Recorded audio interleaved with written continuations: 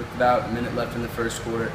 I made a tackle and my entire left arm went completely numb, and I had no movement in it. So he put a lot into his senior season. He started every game for us, was our leading tackler for us, one of the leaders on defense, one of those kids where you knew when he wasn't in the game defensively because teams would have a little bit of success. Arm went completely numb for a couple hours instead of 30 seconds. In the middle of the Shiloh game, and I don't remember the exact time, I remember looking at it thinking, oh no. I overstretched my brachialis nerve, which is the main nerve in your neck that connects to your shoulder, and it has shut down basically all my muscle use in my left arm. It's tough. It's definitely tough. I mean, I want to be out there with them, and I want to play with them, and I want to win with them, obviously, but all I can do is support them.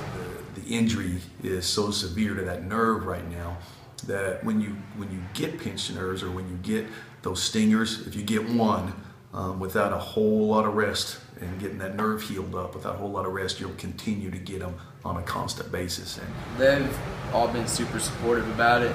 They've all been real nice and playing harder, I think, because of it, because they keep saying games are for me.